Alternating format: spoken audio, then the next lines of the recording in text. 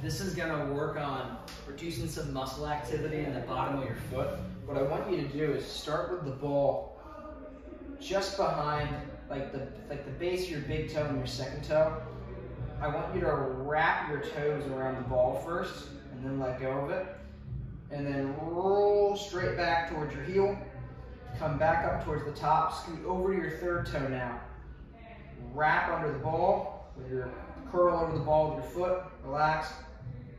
Slide up, back, curl, slide up, okay? From the front, doesn't look like anything crazy. I'm just starting here, curling, going here, curl, going there, okay?